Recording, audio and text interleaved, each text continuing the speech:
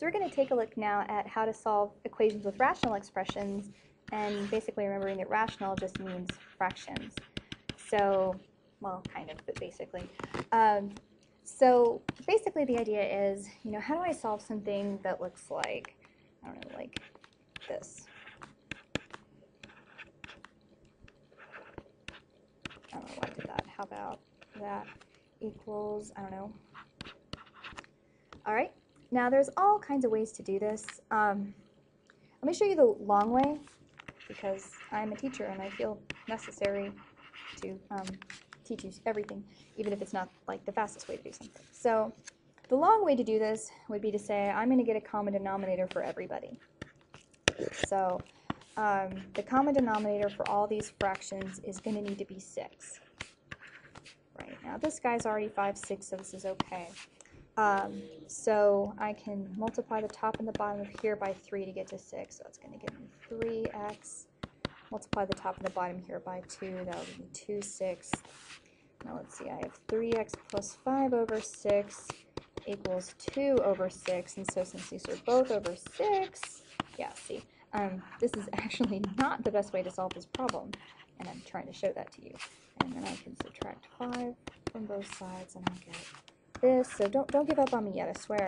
I'm going to get to something useful. I'm just going to show you how I always insisted on solving these when I was a young person just getting started. I always insisted on doing this, and I don't know why. Probably because some teacher told me how to do it this way, and that's how I did it forever and ever. This is just absolutely awful, so please don't ever solve it that way again. Let me show you a much faster way to solve this.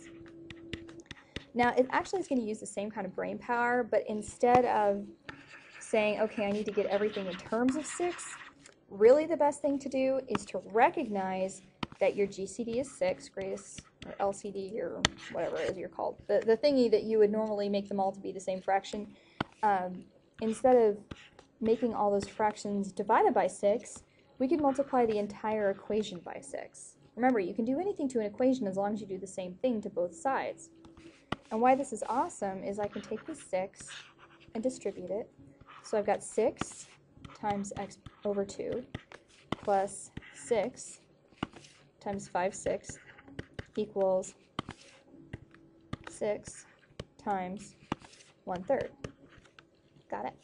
Now, I can see that the 6 and the 2 are going to cancel out to give me a 3.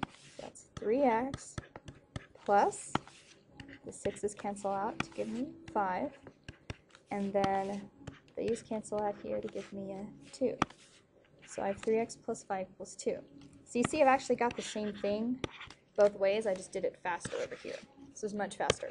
The idea is anytime you see a fraction, you want to get rid of it as quickly as possible, because fractions are painful and nobody likes to deal with them, including me, and I'm totally competent, I just still don't want to do it. So now we're going to go in here and minus 5 on both sides, and that'll give us the same thing we had before. Divide by 3, and we get we get the same answer. All right? So basically the whole strategy on solving rational expressions, equations with rational expressions, is to get rid of the fraction as quickly as possible by multiplying by whatever is necessary to do so. So we got that. Let's give you another example to play with. Let's try 1/2. Let me get prettier. What am I doing? Am I really getting this involved in where my fraction line goes? Okay. 1/2 plus 8 over 3x equals 1 over 6x. Okay. Now, here's the same kind of thing, but you need to watch out. There's actually a trick to this problem. You see here? See how there's an x on the bottom? That means that whenever I get my final answer, I need to check. Specifically, I need to check for a divide by 0. Okay? So let's pretend I solve this problem and I get x equals 0. If I plug in x equals 0 here, I get 1 over 6 times 0, which is 1 over 0, which is undefined. Here. There you go. Undefined. So that's not really going to happen in this example, but it's just one of those things that anytime you see an x on the bottom of the equation, you always have to remember that once you get the final answer, that you need to check for divide by 0. Okay? I don't think this example is going to do it, but I think I'll give you one in a minute. Right. Nonetheless, so every time I see an X on the bottom, I just immediately go down to the bottom of the page and write, hey, don't forget to check this out. All right, so this problem, we're going to want to multiply by 6x, right? Because if I multiply both sides by 6x, that'll pull everything out of the bottom. And the worst thing that happens is if you pick a number that's too small, you'll have to do it again. If you pick a number too big, actually nothing bad happens when picking a number too big. So don't stress out too much about this, because picking the wrong number isn't really the end of the world. So 6x times a half. And you don't have to write this out, I'm just writing it out because teacher, that's what we do. 6x times 1 over 6x. So let's see, these cancel out and give me 3. So I've got 3x plus, the x's are going to cancel. The 3 and the 6 are going to come to 2. So 2 times 8 is 16. And that's going to equal, those cancel out, and I'm only left with a 1. 1. Alright, subtract 16 from both sides. And divide by 3. And that'll give me negative 5. Woot! Now I'm going to check for divide by 0. If I stick a negative 5 up there, is that going to be a problem? Let's see. 8 over 3 times negative 5, that's just going to be 8 over negative 15. This is okay. 1 over 6 times negative 5, 1 over negative 30, again, that's okay. The whole point, though, is I just don't want to have to be dividing by 0, so I'm okay. So my answer is x equals negative 5. Got it? Okay. Now, I'm going to give you a couple problems that you should go work on your own, and then come back and work them or look at me solve them. Because again, that's how you're going to know if you got this right, is if you can actually go work them out by yourself. So let's try x minus 4 over 2 minus x minus 3 over 9. Well, let's say I equals 5 over 18. And then let's also do number 2. Let's try 3. This is kind of a little bit harder. Minus 6 over x equals x plus 8.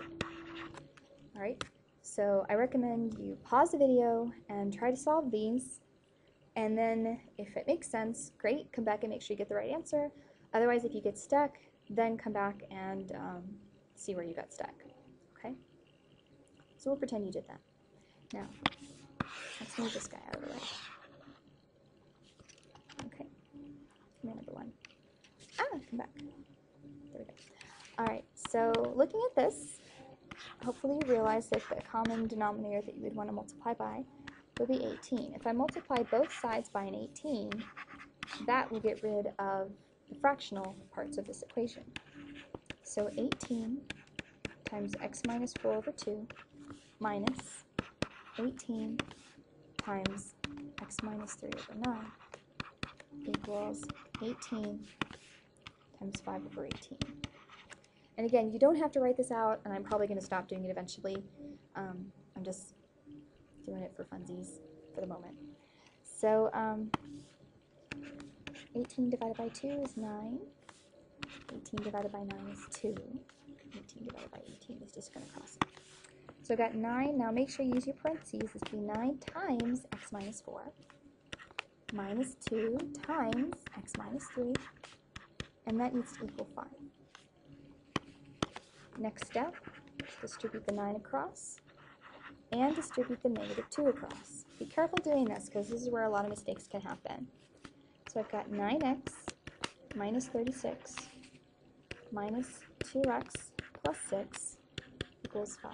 Now again, if it feels like I'm going fast, I'm not trying to go fast or saying you need to go this fast.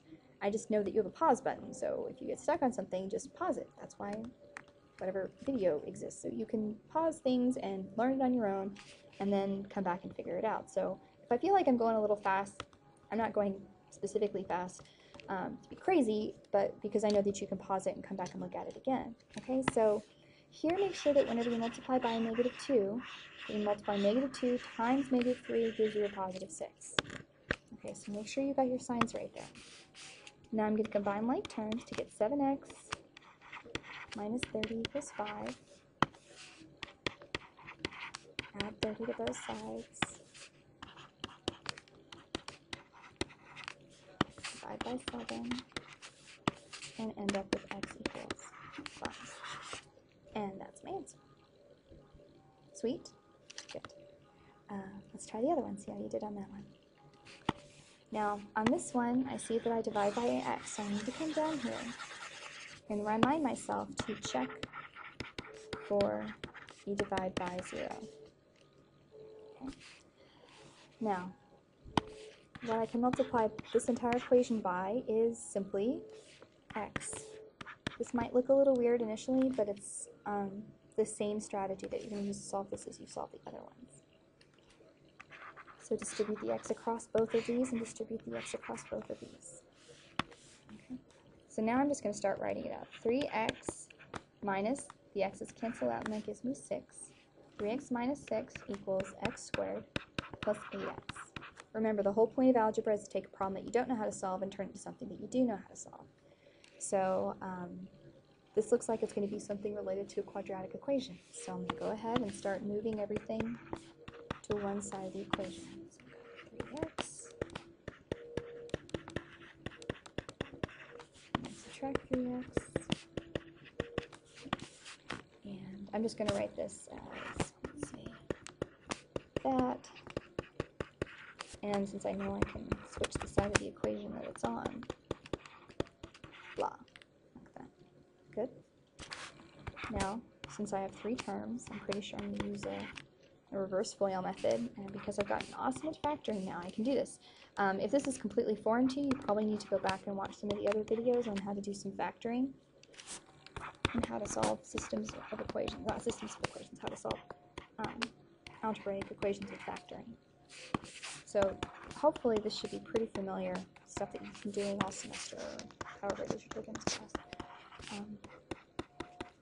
So now I've got my answers. I want to check for divide by 0. So if I put 6 over -2, that's going to be okay. If I put 6 over -3, that's also going to be okay. I'm not going to be dividing by 0. So that means that my solution I've actually got 2 are x equals -2 and x equals -3.